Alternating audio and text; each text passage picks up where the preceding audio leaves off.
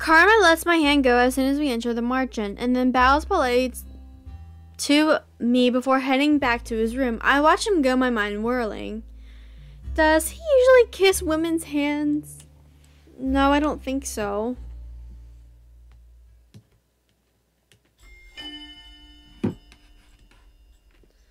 Chapter 6, Matchmaking. Oh god. You really are a handful, but a delightful handful. His words keep repeating in my head. I cannot stop hearing his voice and feeling his lips on my hand. My face feels warm, and every time I think about his words, my heartbeat feels unsteady. I really have to stop thinking about that. Karma is karma, and he puts that overly polite act with everyone. But then I'm pretty sure I've never seen him do something like that with another person. I'll just go downstairs and stop thinking about all this. I need to tell Parfait and Delora what happened. Because of the time I'd returned to the margin yesterday, I never spoke to anyone about what happened. Maybe someone's downstairs. Someone usually is. I leave my room and make my way downstairs to the reception. It is quiet when I enter, but not as silent as I thought it would be. Karma is sitting at one of the tables speaking quietly to Parfait and Delora. His injured hand is sitting on the table, bandaged. I cannot help but stare at it, my heart plummeting. His injury is my fault. So you've yet to hear the entire story. No, I'm afraid I'm not quite privy to the information Waltz has. Is that correct? Waltz has been directly involved in this far longer than you have. What about Waltz? Princess, you're up early. They all turn to look at me as I stand at the table. Karma looks tired. He still looks tired and is not in his dress. He looks somber but still smiles at me. Lucette, how nice of you to join us. When did he start saying my name without my title?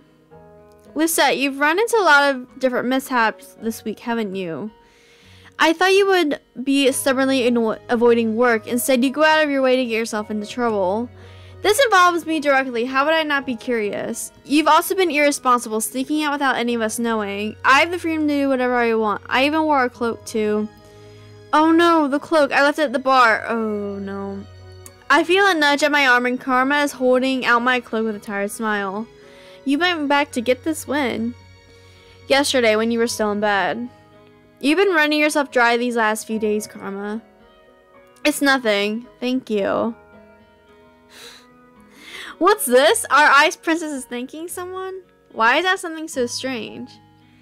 Oh, come on now. She's not so icy. Lucette is more fire than anything. She's filled with unbridled passion and confidence. Confidence has got me nowhere. Don't look so dour, Lucette. You've become quite the accomplished woman. Karma gestures towards me and I flush, unsure of what he is talking about. Then I notice Delora's eyes are on me too. Oh, Parfait, do you see that? What are they looking at? I reach down to grab my necklace and then pause. I cannot stop the gas that leaves my lips.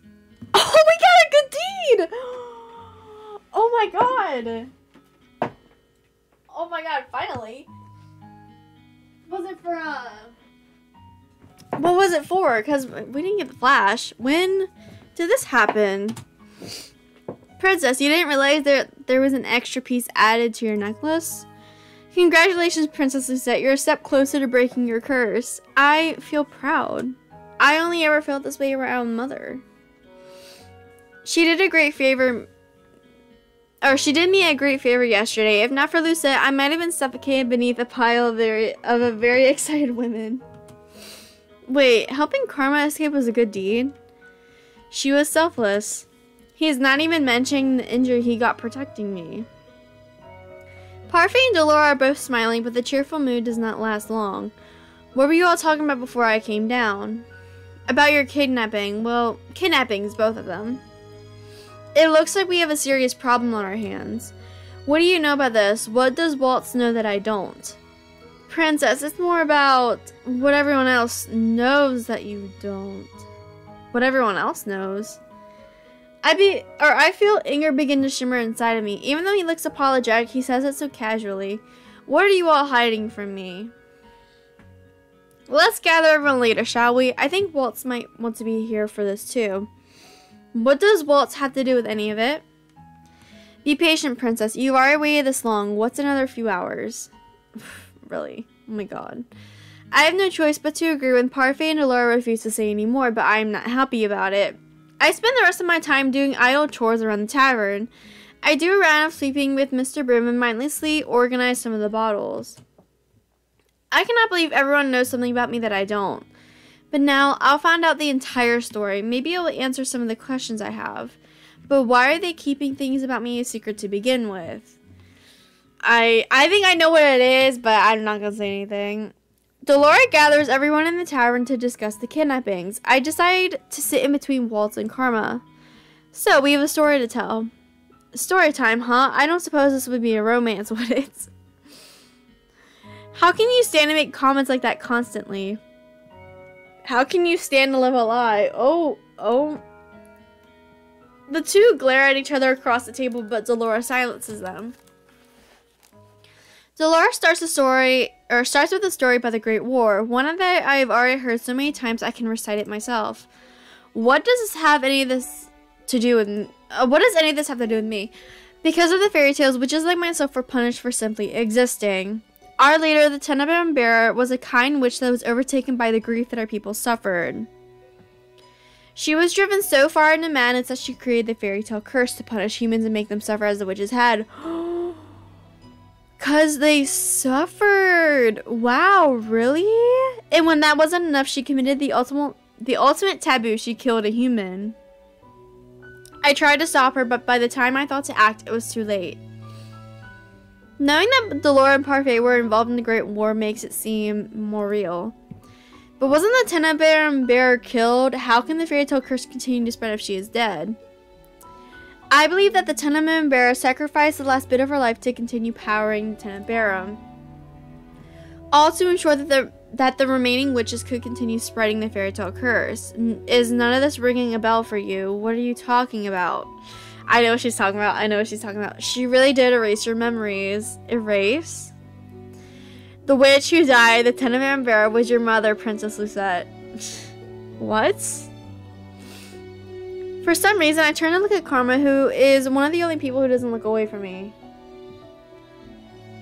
I grew up outside of this kingdom, but even I knew the terrible witch Hildur. You would expect me to believe any of this? She wasn't a witch. I would remember that. Well, you would if you had memories of the war in the years before that. Under Hildur's rule, the palace was a dark place. The king didn't have any real power until Hildur was defeated.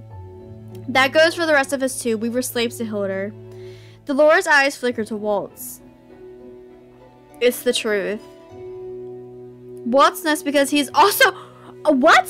He's a witch? Because he is also a witch. He experienced Hildur's command over the witches firsthand as well. What? Were you like her apprentice or something? Waltz is a witch? Sorry for keeping it a secret, princess. It's not as if I can use much magic anymore anyway, not when I'm cursed.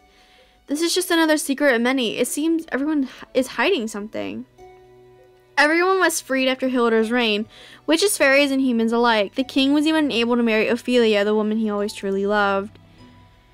So, it has always been Ophelia that he truly loved? Was that the reason I never felt any love from him? Because I was my mother's daughter? He gave up on me. No, dear, I don't think he gave up on me. My voice is too loud in the reception area. I feel it crack beneath the pressure and suddenly I want to cry. But Mother told me so many times not to cry. The king gave up on me. But Mother didn't. Mother would tell me this is all a lie. She would tell me to not trust anyone. They must be lying. I turn to Karma. For some reason, I trust him more than I trust Delora Parfait. Is this the truth? I was told of the story of Hildur and her daughter Lucette. They said you were the picture of elegance, but that you shared your mother's icy nature. But I don't think that's true at all. If Hildur was ice, then you most certainly are a warm fire. If my mother was a witch, then what does that make me? You're a witch as well, whether or not you were ever touched to use magic. On your upcoming birthday, you will become the Tenebrae Bearer. Do you realize how ridiculous this all sounds? Me, a witch? The king never said anything. And now I cannot even ask him if this is the truth because I'm cursed. Why would you even curse me? We didn't want a repeat of the tragedy, Lucette. I sat on your shelves for almost a year, princess. There was ice in your heart, and if you hadn't inherited the Tenebrae in that state, who knows what would have happened? Then why didn't you just tell me any of this? Dolor and Parfait looks at each other before dropping their gaze to the ground. If we had told you before, would you have even bothered to listen? The king must have tried to do the same thing, and look how that turned out. You shut everyone out who ever tried to tell you about Hilder's true nature. That is probably true. Even now, I'm having trouble believing that they are telling me the truth. The whole world feels as if it is collapsing around me. I need to escape. I need to go out and be somewhere else, but why are the witches looking for me? You are the heir to the Tenebrarum. No doubt the evil witches want you on their side so they can continue wreaking havoc in Angielle with the Fairytale Curse. The men that were looking for Lucette, though, were not witches. They were knights. Perhaps the witches and the knights are working together?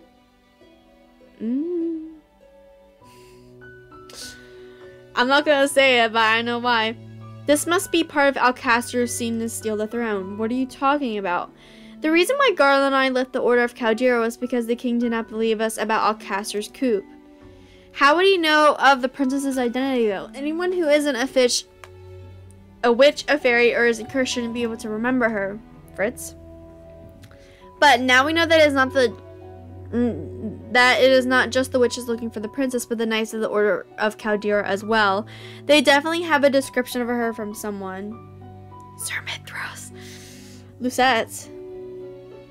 Karma reaches out a hand to touch my shoulder, and I flinch back before standing up. I cannot speak about this now. I want to be alone. Let her go. She'll need a lot of time to think. I leave everyone sitting at the table as I try to process the whirling thoughts of my mind. Hilder, my mother, the only person I ever thought loved me, was the Tenebrarum bearer, a witch, the first witch to kill a human.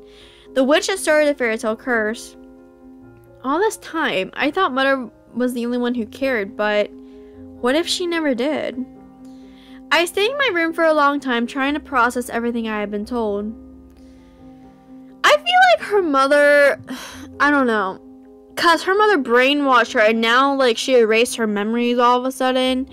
I don't know if that was in Rod's route, but and the fact that Walt is a witch, like what?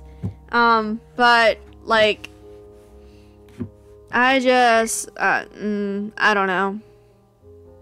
I don't know if her mother ever cared about her or not. Like, I feel like, I don't know. I feel like she did in a motherly way, but it was wrong. I don't know. Maybe as we go into different routes, it'll, like, open up, but yeah. Days go by before I decide to leave the tavern and watch Karma practice with the knights.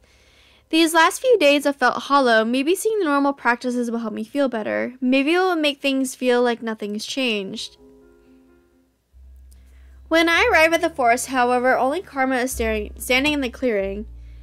He's staring through the trees as if he sees something there, but his expression is solemn, almost sad. Eventually he sighs, shaking his head before turning in my direction. Lucette, I prefer myself for a response, but find that no words come to mind. I have not spoken to Karma since the talk about Mother and witches, and any of the ease I felt with him before has slipped away. Still, I came here on my own, and I cannot just stand here being mute. I say the first thing comes to my mind. Where are Jurian and Garland? I'll only train with Garland. Jurian is on patrol duty tonight. He'll be here later. I just came early. It seems you did too.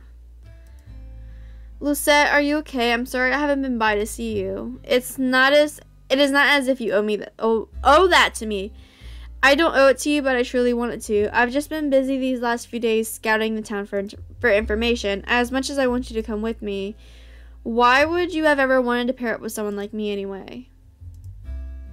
Why, Princess? That's because I am bitter and cold, and even though I want to change, all I can think about is myself. But now I want to change because I do not want to be the same as my mother. Isn't that selfish? Maybe so, but I believe you are being selfish for the right reasons. An entirely selfless person cannot survive in this world. Before we can make others happy, we have to make ourselves happy. Happy? Ourselves? Yes, an angry person holds resentment towards everyone, and it mars whatever good deeds they seek to do. That is why I cannot complete my good deeds. Wrong. You've already got one done. Recognizing the need for change is always a good thing, Lucette. Regardless of the motivation, you are trying to become a better person. That is what matters. He takes a step towards me, then puts his hands on my shoulder and leans down until I can look right into his eyes. Karma's serious expression startles me as much as his touch. It is never too late for anyone to change. You taught me that. What? How could I have taught Karma anything? Do you mind if I tell you a story, Lucette? He's standing too close. Oh, do we move?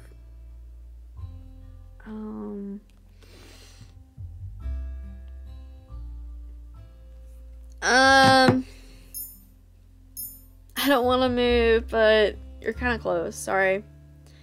I take a step away from him and Karma's hands fall from my shoulders. He sighs out.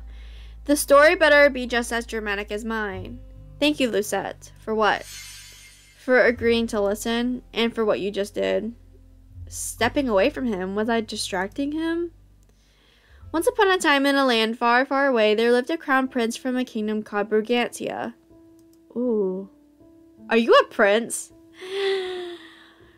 𝐕𝐢𝐬𝐮𝐥 is one of the neighboring kingdoms, so this isn't make-believe. His name was 𝐍𝐨𝐶 Matthias Almonte, but because the name was such a mouthful, he settled for an acronym as his nickname, at least around the palace where it was acceptable. Karma? Prince Claude was a man who flaunted his beauty and talents to all that he met. He often used his title to get what he wanted. Prince Claude was a selfish man who felt like he was entitled to everything that he had. He was vain and often left his castle unattended so that he could avoid his responsibilities. Then one day, he chanced upon a beautiful maiden in the town square. He led her around the whole day, being as charming as he could possibly be. And then at the end of the day, he asked the woman to be his lover. She agreed, but their time together did not last long. Only weeks later, Prince Claude threw her away as one throws away an object and broke the woman's heart, and then she cursed him. That beautiful maiden was a witch, but Prince Claude found out too late. The witch said she would make his beauty, his vanity, a curse. To make even a beauty accursed. Ashamed for being cursed, Prince Claude donned a disguise and left his kingdom behind. He has been gone for nearly a year now, most probably assume he is dead. But in truth, the prince had come to Angielle seeking a way to break his curse. He had heard of a young lady named Lucette who on her 18th birthday could dispel any curse. Karma. He looks so sad. I don't know how to comfort him. Claude? Aww, he's blushing! Claude turns a startling red as he stares at me. For a few moments he does not speak. Then he bursts out laughing. I stare at him in shock, not understanding his reaction. I feel myself flush. Isn't that your real name? No, darling, it is, but hearing you say my name, well, it sounds so much more softer out of your lips. I rather like it. My cheeks are warm again. How is it that he is always able to make me feel this way? I will call you by that name if it makes you so happy. Let's make it a secret between the two of us. I'm still Miss Karma here. Besides, I'd rather you kept that name from my ears only. It makes me feel more special that way. More special?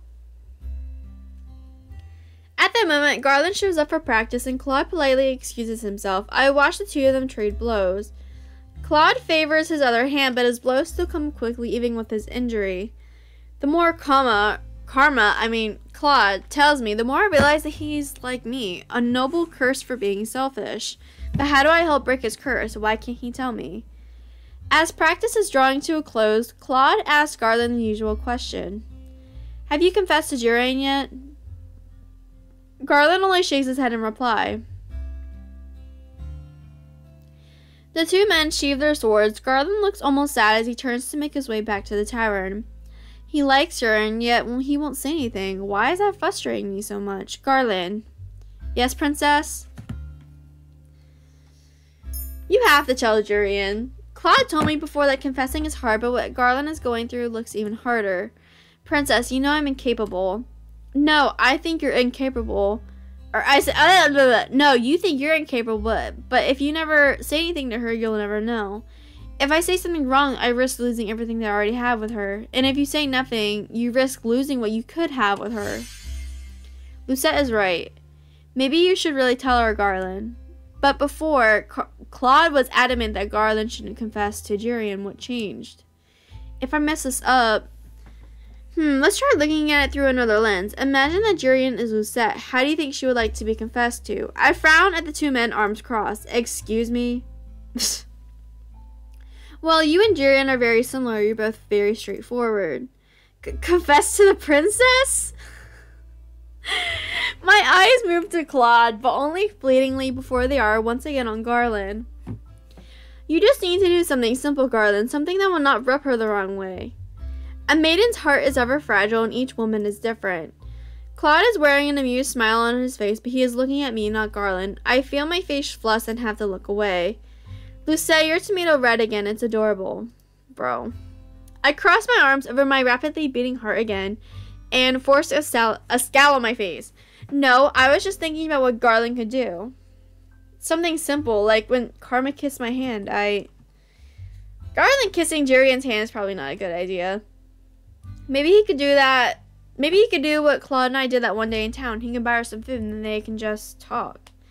Garland, have you ever asked just Jurian out for food?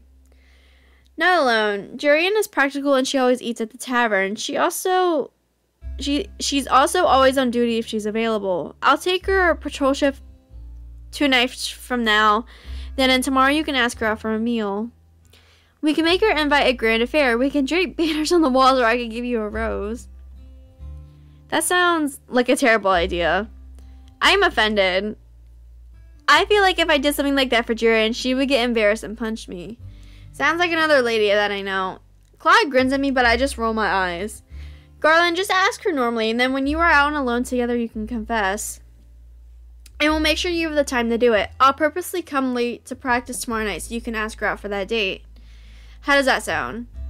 You two really think that I can do this? You just have to ask the question. Whatever follows will at least be an answer. Tomorrow night, then. Good man. I'm sure it will go swimmingly. Or I could drown. You won't drown, Garland. Garland excuses himself with a nervous smile before Claude turns to me expectantly with a mischievous grin. Now, Lucette, we'll come here early tomorrow and spy on them. We need to scope out a good spot. Spy on them? Of course, we need to make sure that our efforts pay off. I don't think we should. You don't want to see how it plays out? I mutely shake my head, unable to put my emotions into words. For some reason, I'm imagining myself in Jurian's position. It feels too personal. Claude's likeliness suddenly springs to my mind, and I feel my face grow hot again. Lucette, you've been oddly out of it today. Claude reaches out a hand toward me, then abruptly pulls away.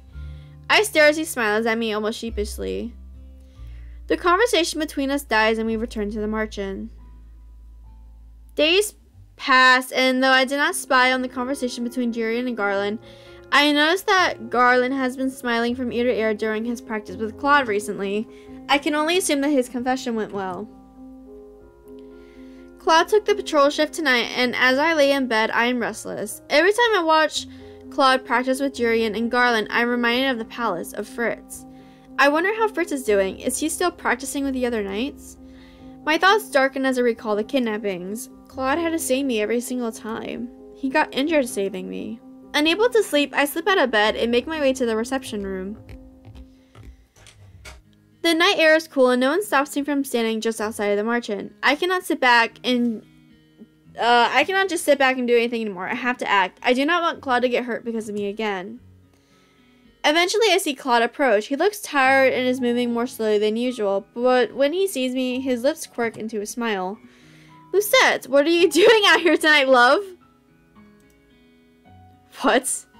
Love instead of darling. That's new. Hello, Claude. Aww, his face is dark red again. If you're using my real name, I suppose you come to ask for something serious? How can you know that? I need to ask something of you. Well, if you need a shoulder to cry on, I'm right here, love. What? Oh, is this not about... Never mind. I'm asking if you'll be my instructor. For some reason, I seem to have caught Claude off guard. He stares at me for a few moments. What? I want to learn how to use a sword, and I want you to be my instructor. Claude's expression becomes uncharacteristically serious. I'd rather you didn't learn how to use a sword. I do not want you to have to keep protecting me.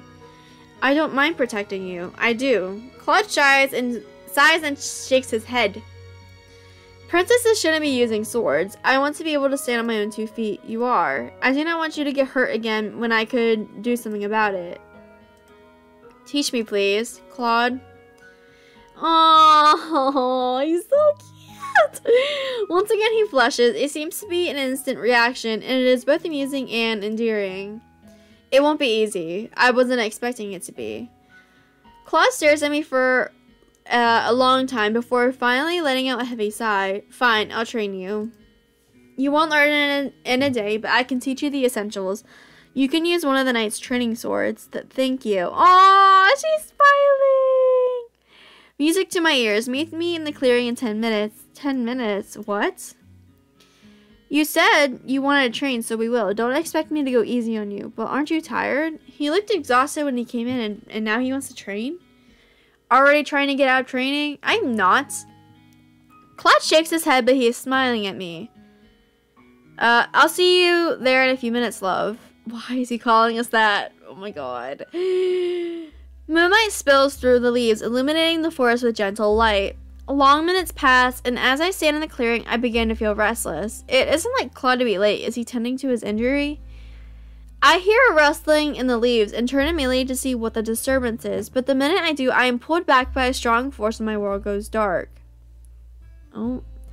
Before I can scream, I hear a gentle voice in my ears. Lesson 1, Lucette. When apprehended by an enemy that you can't see, remain calm and use your 5 senses to judge how best to get the upper hand. This voice is coming from right behind me. Oh. Oh, Claude? I become aware that this is the closest he's ever been to me, with my back pressed to his chest like this. Panicking disorients the mind. That is why you must remain cool under any circumstance. How can I not panic? Any normal person would panic. Still, I try to force myself to be calm. Lesson 2. Enemies will often let down their guards when they think they have the upper hand. Catch your opponent off guard by remaining calm and locating this weakness with your senses. I try to calm myself as Claude instructs, and I feel it is a bit easier, but only because I know it is Claude, an opening. I move as quickly as I can, stepping forward so that I can swing an elbow back at Claude's stomach. Before that happens, Claude has pulled me back to him, closing whatever distance I had put between us. In the process, he moves his hand from my eyes to my mouth. I can once again see the forest, but my words are muffled beneath his hand. Another thing to remember, you won't be able to always catch your enemy off guard by throwing punches or hits at them. Your opponent will usually always be stronger than you, Lucette. Remember what I said about a weakness. Enemies will often let their guards down when they believe they are winning. Just like I have. An opening. A thought occurs to me as I glance around me and then down at Karma's bandaged hand. Karma's bandaged hand is over my mouth. Is this an opportunity or a trick? What will you do, princess? What kind of tactic would you remove from my grasp? By his hand. I'm gonna feel terrible about this, but I have to try. I try to shift my head to get enough space to bite down, and even Claude cannot hold me completely still as I squirm. Eventually, the hand over my mouth moves just enough for me to open my mouth, but I falter. I cannot bite the hand that I injured. Unable to do anything else, I mutely shake my head and I hear Claude groan. In one swift motion, he pushes me down to the ground, pinning my hands by my head as he frowns at me. You're not even going to try and find an opening? I glare at him. I am not going to bite your hand. Bite my hand? I didn't even think of that. But you made it obvious. You put your hand over my mouth. I meant for you to try moving my hand. Pushing back a person's thumb usually causes their grip to loosen. How was I supposed to know that? Experience is the best means of practice, as they say. I have a complaint about that particular lesson, but I withhold it. That was a pretty good attempt, love, but not good enough, I'm afraid. I wasn't expecting you to come at me like that. I was expecting sword practice. You weren't expecting a man to kidnap you in the alleyway, were you? I glare up at him, unable to say anything because he is right.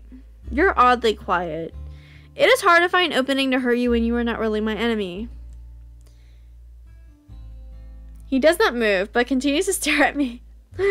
His face is close to mine. Close enough to what exactly? Lucette, do you trust me to protect you? That's not the point. I need to be able to protect myself. Because you're planning on investigating the witches on your own? No, I want to be able to protect myself because I do not want you getting hurt protecting me. Claude leans down and I can feel his hair at my cheek. For a few moments, everything slows to a stop and all I can hear is my heartbeat and his slow breathing. Once you set your mind to something, you don't let go, do you? Bro, why did you pull away? Oh my god. Claude pulls away from me before I can respond. He's standing again, offering me a hand. Well, let's get started with some sword work then. The pleasant smile is back on his face. I can never tell what he's thinking at times like these. What are you really like, Claude? Please don't be a flashback. Oh, it's chapter 7. What does that say? Rose, I don't know what that said. Thorny. When I returned to the mansion later that night, my hands were scratched and I think I might have bruises on my arm. Claude was not joking when he said he would not go easy on me, but he did compliment me more than once. Lucette, I've hit you quite a few times and you haven't uttered a single complaint. Impressive. Crying is for the weak. Though everyone should be sleeping, I notice that the light is still on at the tavern. I see Jury and Garland up and at a table and speaking with each other and laughing. If Claude had to come back with me, he would be happy to see this. You two are still up? They are not even surprised when they turn to face me. Good days like this are even better when stretched. I haven't been off duty in a long time. Did you both have a good time tonight? It was great. Garland knows these little places in town that I've never even heard of before. I noticed that Jury is more energetic than usual. Her smile a little wider than normal. I wonder if she's drunk. I'm going to get another drink. Another drink. Garland leans in toward me and his voice hushed. We already bought a replacement bottle when we were out today. We would never take anything from the merchant without money. Right. Is Jurian drunk?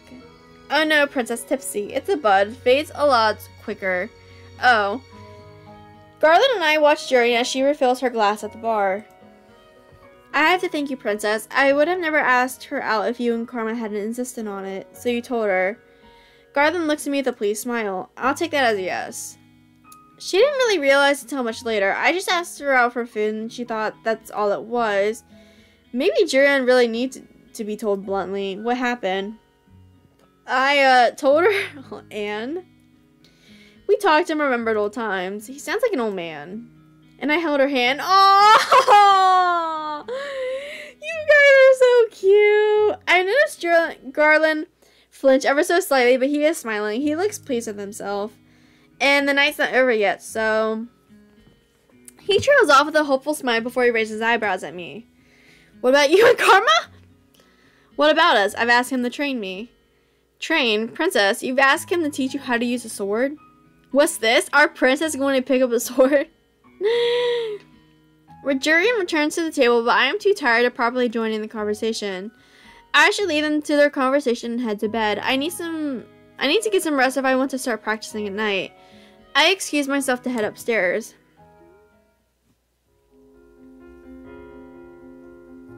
Oh, we got a good deed. I'm startled awake by an excruciating bright light. It is momentary, and when it is over, I am sitting in my bed, dazed and confused. My eyes burn. My hand flies to the pendant around my neck where I see the second glass slipper with another piece. Girl, we got one more and then we broke our curse. Hey! There's another piece. But when did I do another good deed? I grasp the necklace tightly in my hand as I make my way to the tavern. Everyone is doing their pre-morning chores when I get to the tavern area. I notice Karma glaring off into space and then not far from him the two knights. They haven't been up all night, have they? I make my way slowly over to them. Even back then, you were like some kind of shadow, weren't you? You don't have to hide it. It was obvious you were tailing me back then. It was only because I was worried about you. I realize you really didn't have to follow me, Lon, but I'm glad you did. Lon? Jurian. Oh, shush. Fritz used to call you that, too. Lon is Garland's childhood nickname. He still gets embarrassed when I call him that. I see. So, what are you two talking about? Oh, we were just reminiscing. I look at the two of them critically for a few moments, waiting for them to say something. They both exchange a glance before looking at me confused. Well, what? How did your date go last night? Garland makes a sound and turns beet red. Jurian's eyebrows quirk and then she laughs. Oh, it went well. So well, in fact, that you can see the two of us are still very much enjoying each other's company. Jurian is usually busy taking her rounds around the march with a scowl on her face. She looks happier being here with Garland, more relaxed. You might even say that we're dating. Oh my god. Isn't it funny how right he gets, Princess? You were blushing just as much yesterday when One more, Lord Law, and I swear I'll punch you. The two of them are blushing now, and the scene is oddly comical. Who knew that the two great knights of the Order of 𝐕𝐤𝐬𝐿 could be so easily undone? Both of you are amusing to watch. The two of them stare at me suddenly solemn-faced.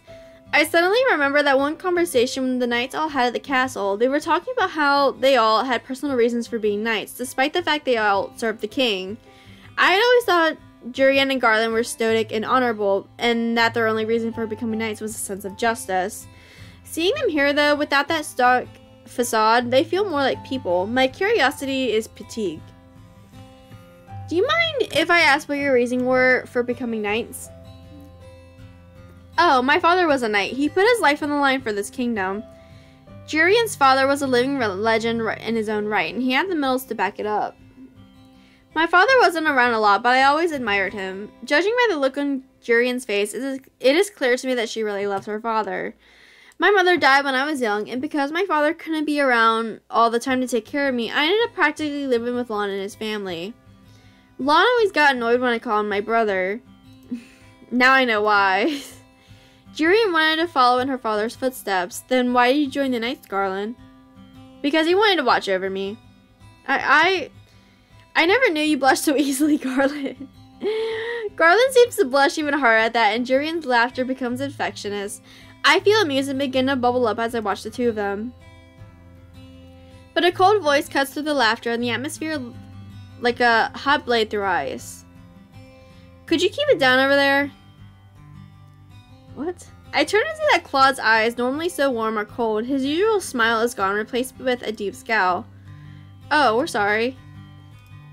He's still glaring at the two of them. Oh, I can tell about the necklace. Karma, I got another piece of my necklace, another good deed.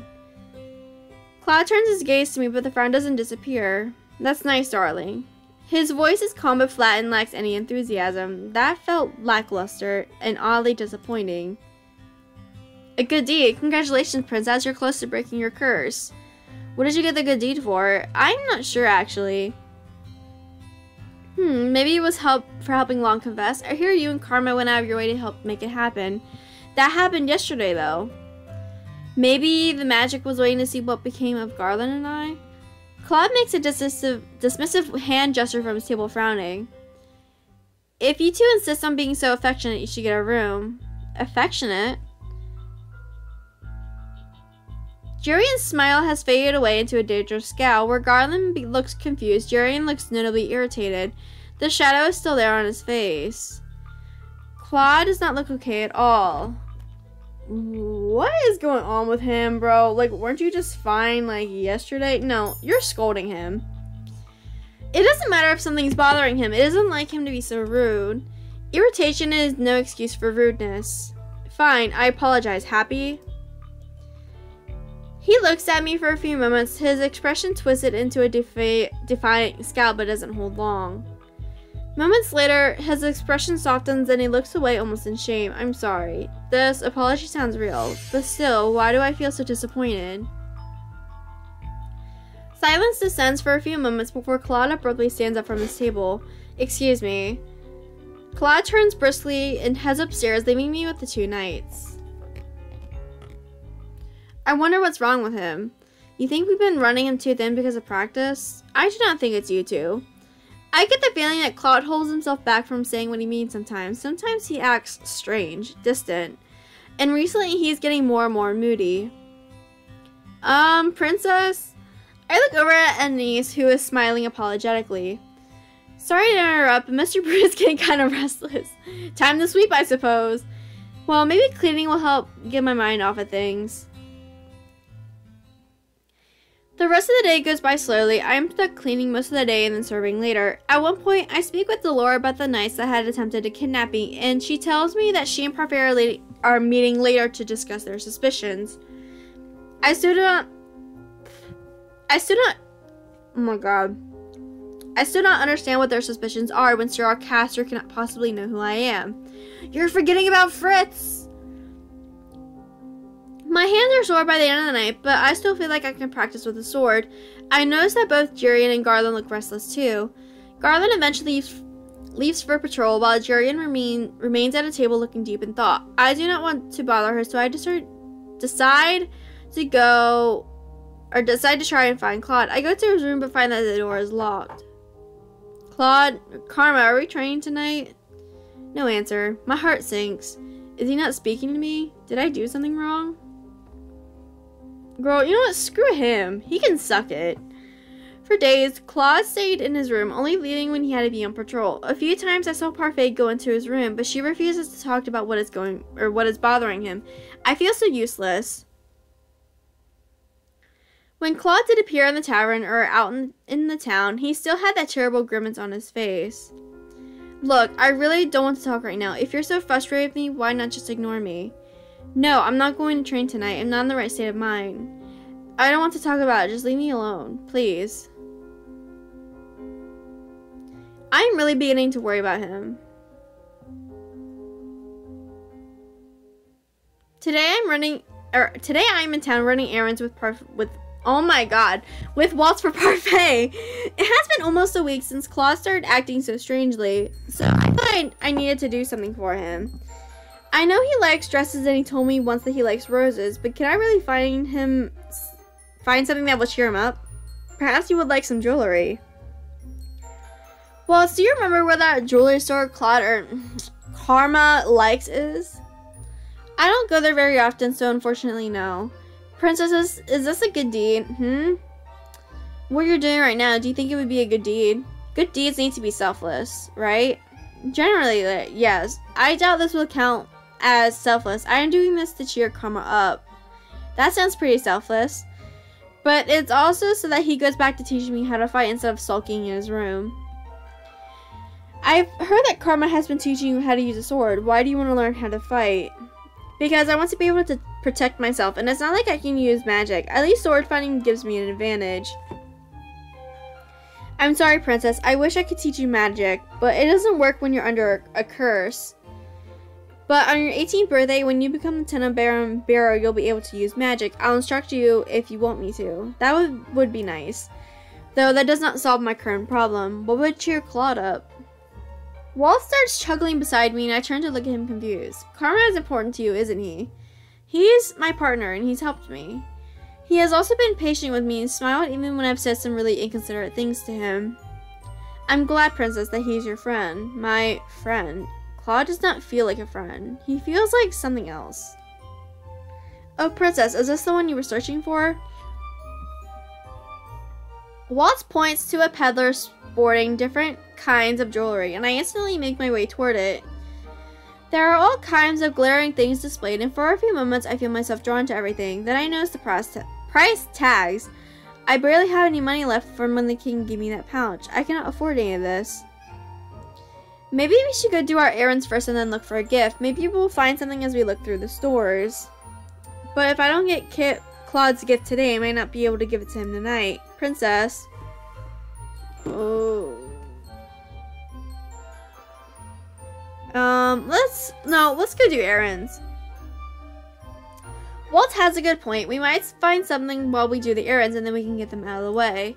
Besides, it is not right for me to put Claude above everyone else. We spent a few hours gathering the supplies needed for the tavern, and only then did we start looking again for Claude's gift. Princess, I can hold more of those bags for you. It's fine. I'm used to carrying around lots of bags. Does Carmen make you carry them around? Princess, you should really tell him off. He does a lot of other things for me, but next time I think I will. So long as he gets out of his room sometime soon. I really hope he does. Hey, Princess. Now, the problem is finding something that he'll like. What does Claude like? Princess. There's no reason for you to shout. Walt shakes his head at me, but he's smiling. Let me offer you a deal. A deal? If you help me set up one of my puppet shows, I'll pay you. You earn money from your puppet shows? I get tips, so what do you say? I won't go easy on you, though. Yes, I'll help you. Oh, he's shocked. Why do you seem so surprised? I was just thinking that everyone's right. You've really changed, Princess. Maybe having Karma as a partner really was a good idea. Being partners with Claude may have changed me for the better, but I doubt I've done the same for him. I'm sure Karma would be very happy that you were buying him a gift. Receiving gifts from admirers, and this isn't the same thing as you getting him something. He receives gifts from admirers? For a few moments, I think about the women who chased us in town a couple weeks ago, and I feel a little unpleasant stab in my heart. Small things. A man will treat him to a dessert every so often. I saw a lot of it when we did errands together. I always make Karma accept those gifts without killing the man. Killing the man is dramatic, but it sounds like Karma. He punched Rumple when he asked to marry him, joke or not. Karma wears a disguise to be convincing, but then gets angry when people fall for it. He is still very much a child. You know how he is. He doesn't like being flirted with. Waltz, do you know anything else about Karma's curse? His curse? He never really talks about it. Claude may even be more stubborn than me if he is not letting anyone help him with his curse. Waltz and I continue our search for a gift. Waltz tells me that I can look for something a bit more expensive and that he'll just put me to work on another day by helping him with his puppets. I return to the jewelry peddler we found earlier. Hello, Madam Sir. What can I help you with today? Do you have any sort of rose-shaped jewelry here? The man refers me to a box full of many different many rose-shaped earrings. He then shows me necklaces, and I realize blatantly that it is as if I am searching for something for Miss Karma, not Claude. My eyes scan the glass nearly in defeat before a little rose catches my attention in the back of the display window. It has a chain connected to it, but doesn't seem long enough to be a necklace. What's that one? That's our simple rose pendant, madam. It comes with a chain, but it can also be pinned on the chest. The man takes it out of the display so I can look at it. Ooh, that's pretty. This is fancy, but not completely flashy. I feel a little click as I press my fingers to the pendant, and I realize it can also open. Oh yes, you can also put something small inside of it. This is perfect. I look at the price tag, and after making sure it is not too expensive, I pay the shopkeeper. Waltz pays him the additional fee, and then we walk back toward the merchant together. When we return to the merchant, I go to my room to tuck the locket into a drawer before I head to the tavern and finish the rest of my chores. Just as I expected, Claude isn't downstairs today either. Jurian and Garland have taken training with each other, though they seem agitated that Claude is not helping them. At the end of the day, I hurry to my room where I write a few words on a piece of paper that I put into the locket. Our normal rose would have withered, so I offer this one instead in heartfelt thanks. I hold the lock tightly in my hand and start toward Claude's room. Why is my heart beating so fast? I'm just giving him a gift. I pawed at Claude's door, remembering the last time I entered his room. I am sure if it's okay if I just go in. I open up the door to Claude's room, which is thankfully not locked, and step inside. Claude is sitting motionless in front of his mirror, shoulders slumped as he stares at his reflection.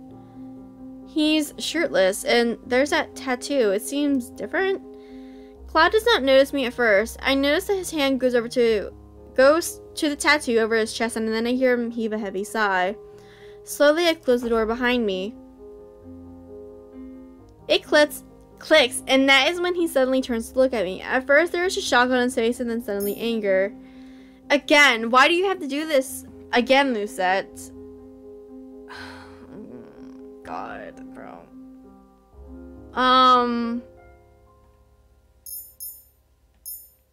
I came to speak with you. I came to give him something, but I also want to speak with him. I haven't seen Claude in a while. Why? Because you've been doing everything by yourself lately? You came to complain? No, I wanted to check on you. Princess, can you not read the mood? You could at the very least knocked. Oh, hi. In no time at all, Claude is suddenly right in front of me, his hands outstretched on either side of me, pinning me to the wall against the door. His face is so close, his expression so fierce that I cannot even bring myself to think of a way out. The only thing I can do is stare at him levelly, without getting angry, without crying. I will not show any weakness. Why? Why aren't you struggling or screaming at me? That's what the Lucette that I know would do. Then you do not know me as much as you think you do, and you know nothing about me. I already have a retort prepared when I stop, realizing that he is right. I barely know anything about him. No, I don't, but I'd like to. Why do you insist on poking your nose in others' business? Why? Why are you being like this? We're partners. That's the only reason it has to be.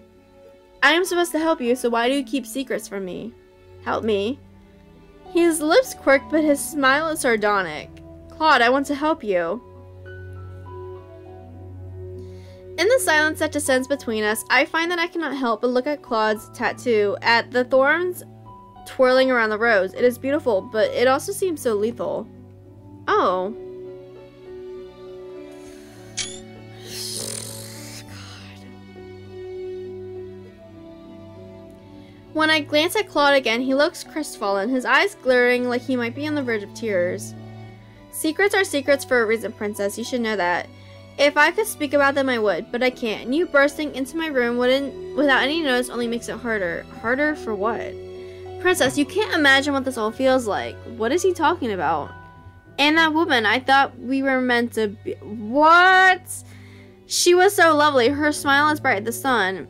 Claude's eyes are far away. That's why, never again. But then you ruined everything, Lucette. You cut me down like, you little mother.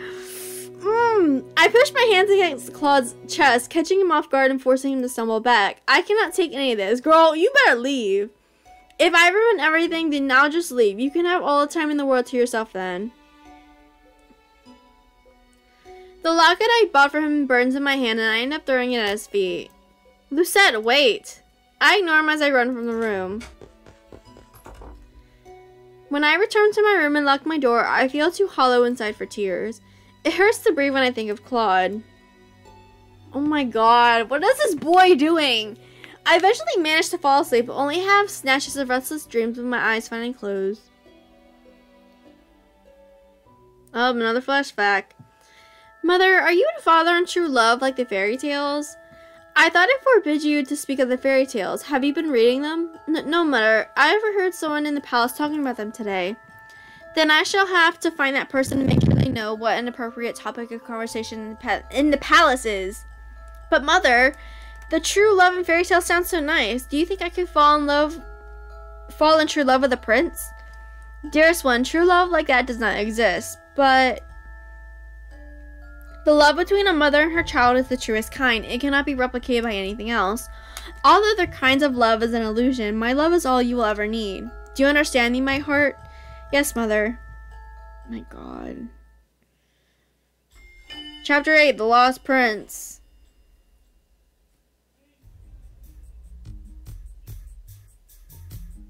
Keep your stance straight, Princess.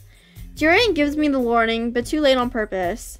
I can see the smile on her face as she effortlessly slides past my defenses and taps me on the shoulder with her wooden sword. I got you. Again. For the last few days, I have been practicing with Durian and Garland because Claude still hasn't come out of his room. The knights offered to train me, and right now they are teaching me about ways to hold a sword. This is slow, but Claude did tell me I wouldn't be able to master the sword so quickly. Claude. He made me so angry that one day that I could not even properly give him my gift. Yeah, I still feel sad that he is not here teaching me himself. Come on, Princess, focus. I jolt out of my reverie, not at Durian. Oh, okay. I ready myself for her next strike and once again get tapped, this time on the hip. Garland takes over after Durian and then we do rounds where I try to hit them with certain strikes. They are both good at teaching, but it does not feel the same as Claude's instruction. His lessons seem less like they were out of a book. Don't worry, Princess, it always starts out slow. Lom was just as slow as training, but look at him now. Garland whips his head around in Durian's direction, his face turning deep red. Durian, that nickname. But you're so much fun to tease, Lon. She beams at him and then laughs at his embarrassed face. Our practice goes on for a few more minutes before the knights tell me to wrap it up for the night. I think I'm going to stay out here for a little bit. Princess, you know it's out here, or you know it's dangerous out here at night. If I don't return in 10 minutes, you can come back and check on me. Jurian seems unconvinced, but she eventually nods. Fine, but keep your guard up, Princess.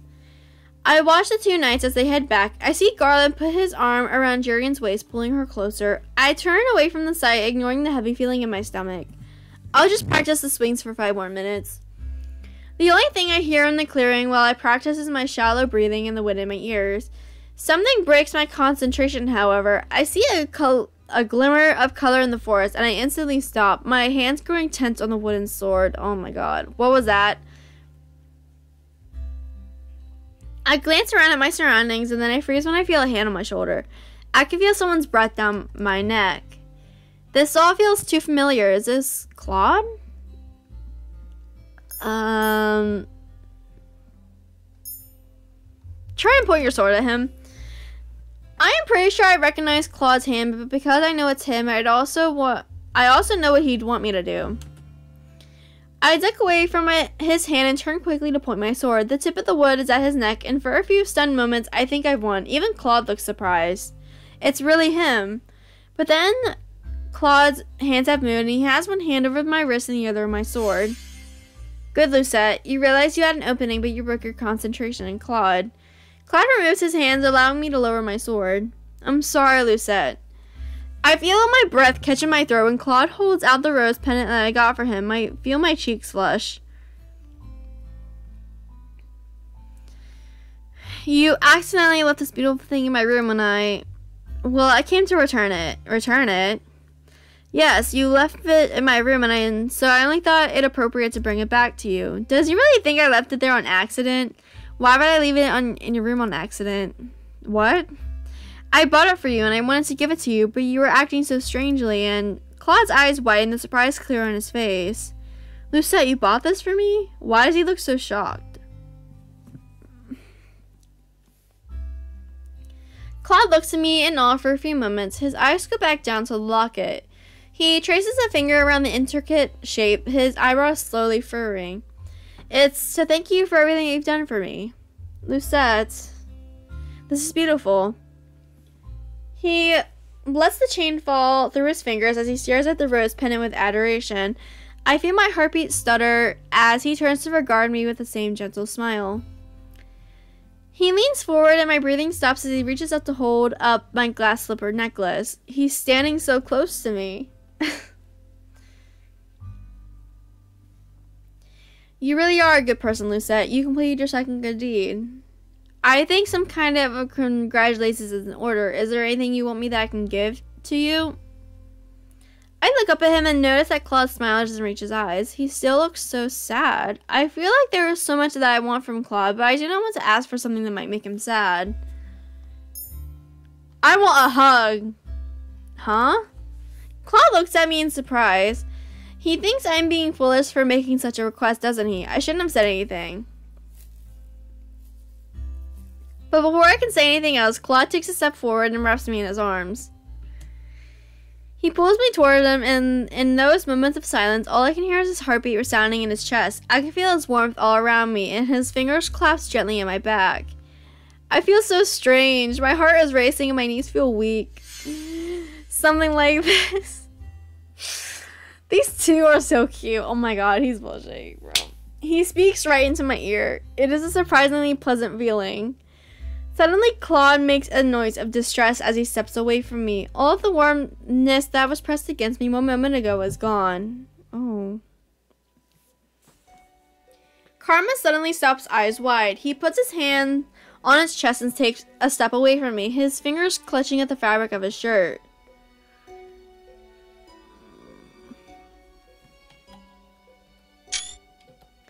Claude has a pained expression on his face, only making me more anxious. Not now.